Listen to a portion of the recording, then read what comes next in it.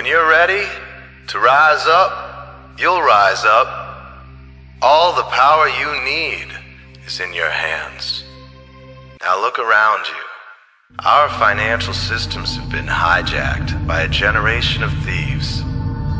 While you're working harder and harder for less and less, the game is being rigged against you. They're turning all of us into virtual slaves. Looters, at the heart of our financial system, are price-fixing our most precious resources.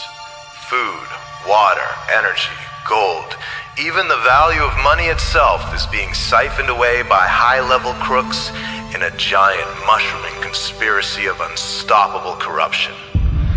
They're robbing billions of people of trillions of dollars a year, folks.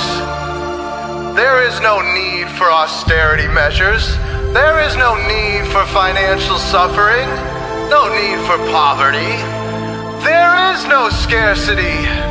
We are simply the victims of a robbery of unimaginable proportions. We have been fed a lie so vast it oppresses all of humanity. The truth is, there is more than enough to go around. 60 years ago, productivity was increasing so fast, they predicted by today, entire families could live comfortably on the income of just one provider, working only 10 hours a week. They wondered what we'd do with all of our spare time.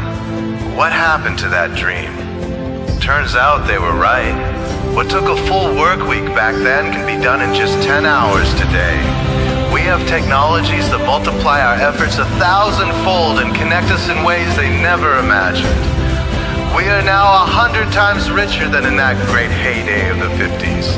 We are heirs to a great bounty of prosperity, $70 trillion in the US alone, over $200,000 for every man, woman, and child. The only reason we don't experience this wealth is because it's being siphoned away by a corrupt criminal class. They loot through giant corporations, raising prices, lowering wages, stealing the fruits of our productivity. Where once whole families prospered with just one provider, now both parents work, delivering 8 times the productivity but struggling to make ends meet.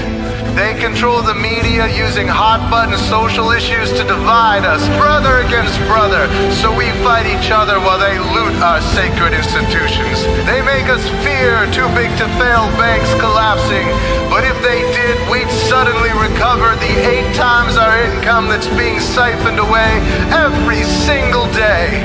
Don't give yourselves to these crooks who abuse you and enslave you, who steal your lives, tell you what to do, what to think, and what to feel.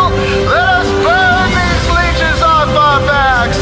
Let us replace their corrupt systems with better systems that benefit everyone. Let us reclaim the fruits of our productivity.